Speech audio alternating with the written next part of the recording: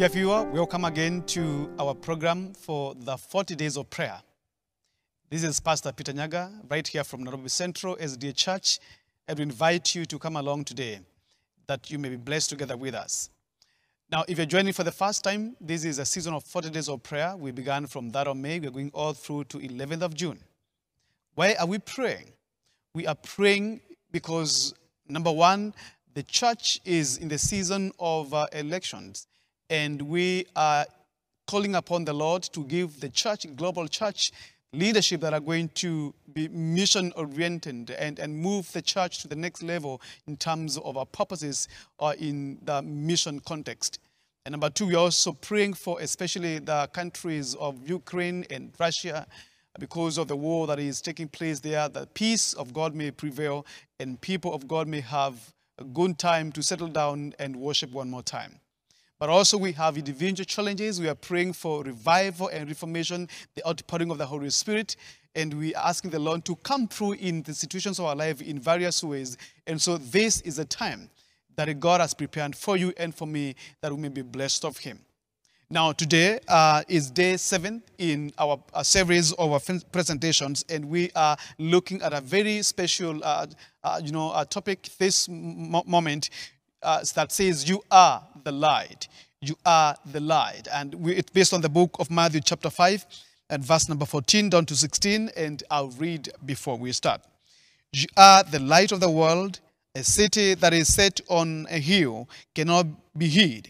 Neither do men light a candle and put it under a bushel, but on a candlestick, and it giveth light unto all that are in the house. Verse 16, let your light so shine before men that they may see your good works and glorify your Father which is in heaven. Very important text here. Before we expound on it, let's have a word of prayer. Gracious Father in heaven, we thank you for the privilege of this moment with you. We invite you, Lord, to speak to us and speak through me. This text, Lord, in the next few minutes, may you make it sensible to us in a way that it can revive our spirits and revive our hearts and quicken our preparedness for thy soon coming. We pray in Jesus' name. Amen. You are the light. You are the light is very important. In fact, where I'm studying, I am in the presence of light, because without this light, maybe you may not be able to see me well. The cameras requires light for me, to be be able to be seen well, and even for the better, images coming through. So light is very, very important. We all know that we cannot be able to do much without light. Imagine a world where there's no light. I'm sure wherever you are, in one way or another, there's some form of light. If you're getting this message, there's some form of light wherever you are. Because without light, many things may not be done. We wake in the morning and we're expecting to see the light of the sun. It comes in the night. We have electricity and other form of light that we need to have, that we can be able to be, productive and do a few things in the night. Of course, we know we switch off light to go to sleep, to rest, because light keeps us active. Light keeps us active. And so the Bible, Jesus comes and says, you are the light. Now, taking you back to the story of creation, when God came to create, the Bible text in the book of Genesis create a picture where the world was full of darkness. Then God came in, and the first thing God did was to speak light. The Bible says, and God said, let there be light, and there was light. Now, God spoke light for light to be, that it can begin His creation. So light was very important right from the onset, that God may be able to be in light as He's creating. Of course, we know that God is not a human being, He was not dependent on the light, but there's a principle that light is important in our activities, is important in our progress. It is important in our lives. Now, when Christ comes then in the book of Matthew, the Beatitudes, That series of Beatitudes ends, and then, of course, it cannot end. Of course, we know we know Beatitudes as blessed and blessed and blessed, but it's in that context. He says, "Ye are the light of the world." And so, Jesus recognizes that you are very important, that the world needs you to operate. The world needs you to operate. The world needs your presence for it to be active. The world needs you for it to be productive. He says, you are the light. You see, when we talk about spiritual light, we are talking about the ability for you to impact the world with the true knowledge, opening their eyes with the true knowledge, true understanding of the will of God, the purposes that God has for this for us in this life. You see, a people who live without the true knowledge of God are like a people living in darkness. You see, before Christ came, when we fell into sin, we were in darkness. So Christ comes to bring light. In fact, he is the light. And we reflect his light. So when we reflect his light, then we become light. You know, the people who see us and they see our humility, our meekness, our moral standing, they appreciate who we are, they admire who we are, but what they don't understand perhaps is that we are who we are because of the one who has covered us, that is Christ, the Son of Righteousness. So Jesus says, you are the light of the world.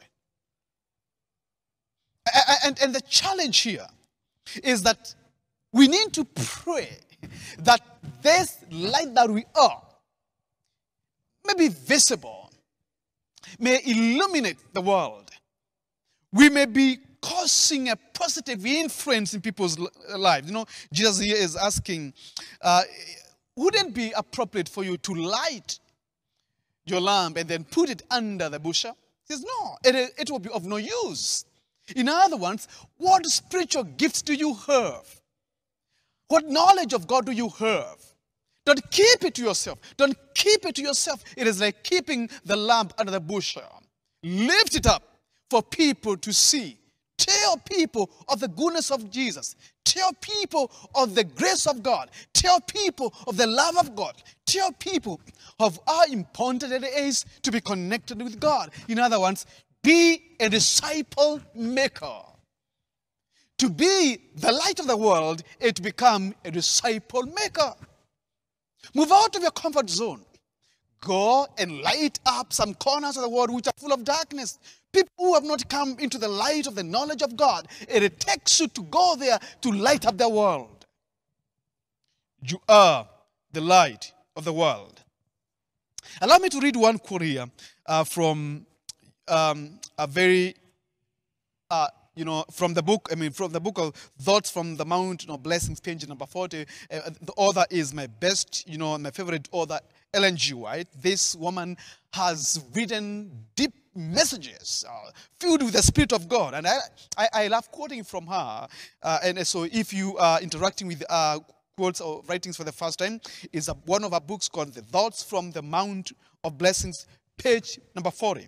Now, she writes here and says this: humanity has in itself no light. Apart from Christ, we are like unkindled taper. But when we turn to one, the Son of Righteousness, when we come in touch with Christ, the whole soul is aglow with the brightness of the divine presence. Christ's followers are to be more than a light in the midst of men. They are the light of the world.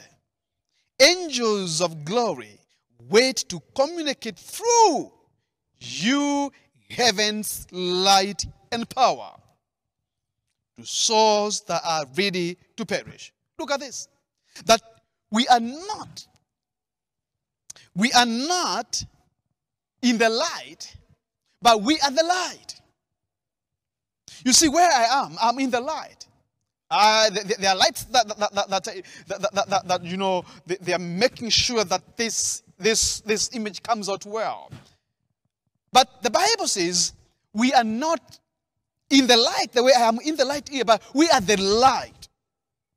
And number two, very important here, that the heavens, the angels of heaven, are waiting to communicate through you the heaven's light and power.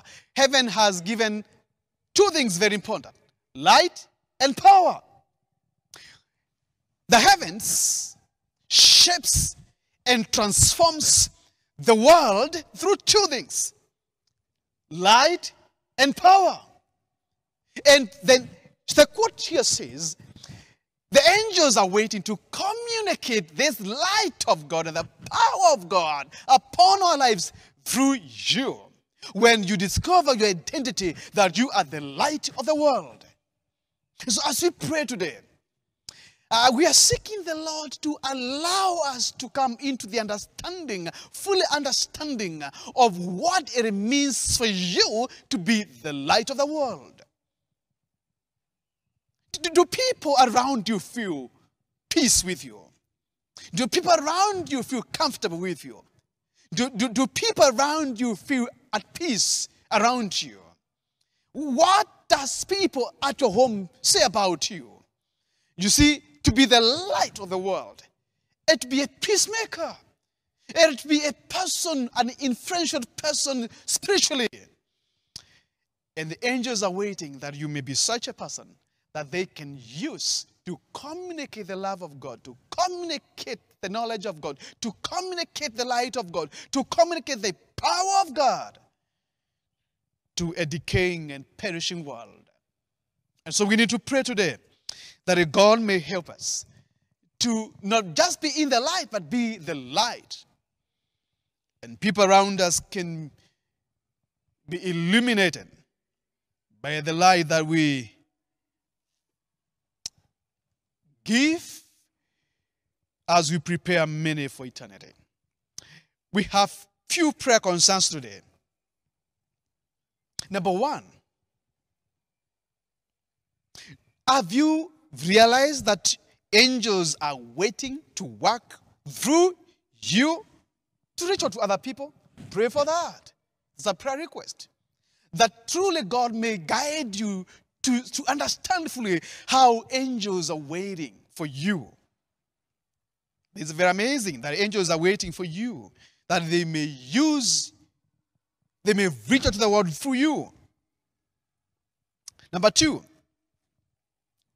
think about your family, your friends, your neighbors, your co-workers. Has God shown you or directed you to them? Or have you discovered or realized that actually God is waiting for you to reach out to them with the light of God?